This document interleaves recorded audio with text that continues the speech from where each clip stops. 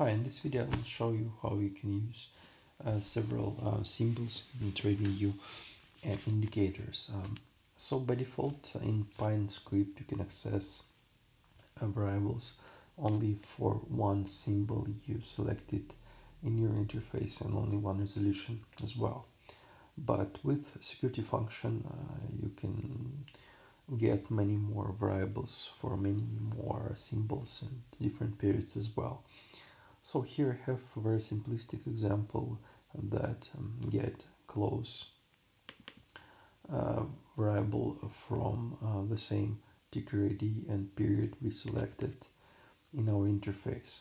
These two variables represents the symbol and then resolution we selected in our interface, so sometimes it's useful to use them. Okay, let's edit the chart and see how does it work. Okay, seems to work, but it outputs close from the same symbol, so that's not very helpful for us.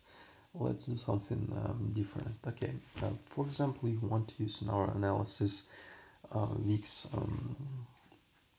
volatility index.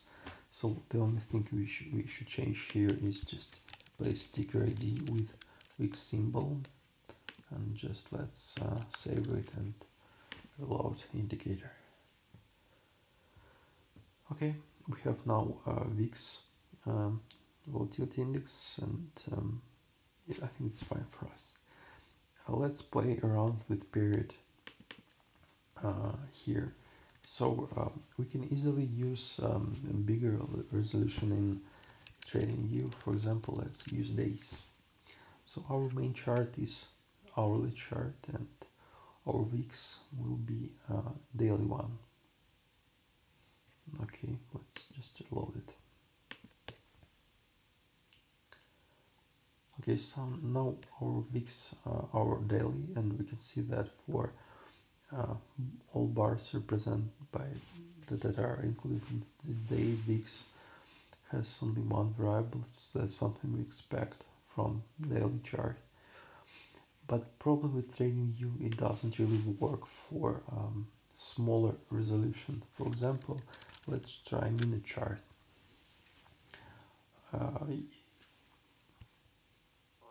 we see some plot here, but it doesn't seem something we expected, because it outputs only one variable for every hourly bar, but we have for every hourly bar we have 60 variables, and I think it is outputs only first.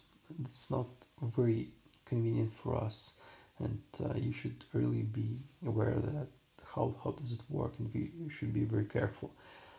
I think even TradingView doesn't recommend to use smaller resolutions that your base one, so be very careful with that. Okay, let's return to hourly chart and play with our expression. So third attribute of this function is expression, and you can use something more sophisticated than just like simple variables like close or open.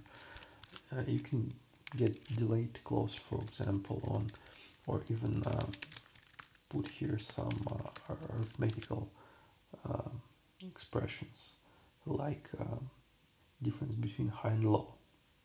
Okay, we have it here. It seems to work pretty good. We can pass some functions to this variable as well. For example, we want to calculate simple average of close with length 10. Let's save it and see how does it work. Okay, seems to work.